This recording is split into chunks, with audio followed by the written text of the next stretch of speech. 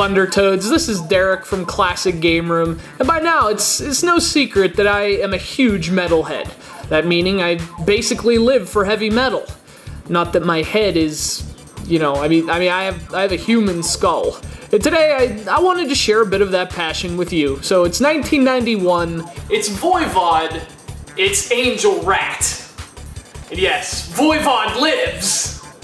So Angel Rat is the 6th album from the legendary Canadian metal band Voivod. And this is actually a really significant album in their catalog. It came 2 years after Nothing Face, which was this, you know, hyper-complex, insanely clinical, almost inhuman sounding, progressive thrash metal opus.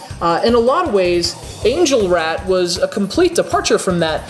But if you really think about it, this album continues the progression that Voivod had been undergoing since their album Killing Technology. It just took a slightly unexpected and, frankly, bizarre road.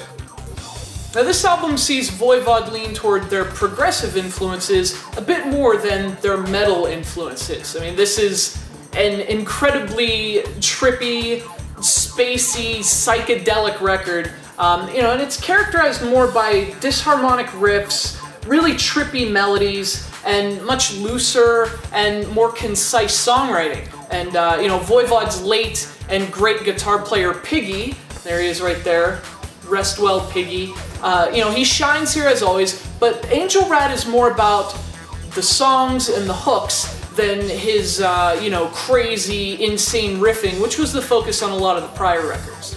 And of course, it's also a real departure conceptually, so it doesn't have that space-age, futuristic theme, but the songs are still, you know, very sci-fi oriented, and they still have that otherworldly sound that's so characteristic of Voivod. And what I really love about Angel Rat is that it's like this bizarre collection of just really surreal stories. So, for example, The Prow is about this pirate who's paying homage to his ship. And, you know, it even uses the sound of ocean waves to drive the point home. But it has this really awesome break in the middle of the song where there are, like, accordions playing. It paints such a vivid picture musically. There's also Twin Dummy, which is a personal favorite and perhaps the creepiest song Voivod has ever written.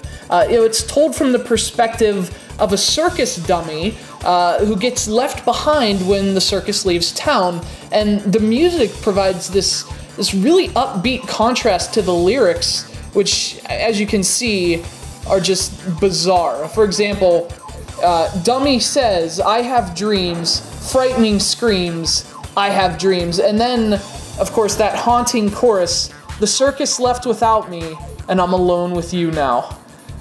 I mean, I didn't sleep for weeks in 1991. So the music matches these really surreal themes perfectly, but so does the cover. It's like a circus starring outcasts from all over the cosmos. There's the pirate, and there's the dummy, with that carnival-like font at the top. Very creepy. And, you know, for all the things that this album changed, I mean, it still sounds like Voivod. It still progresses and moves forward, and frankly, that's always been the point of Voivod.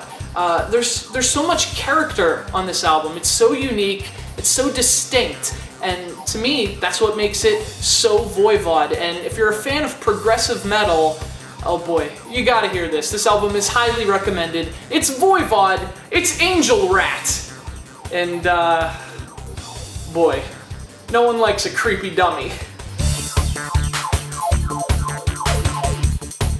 The circus left without me, and I'm alone with you now.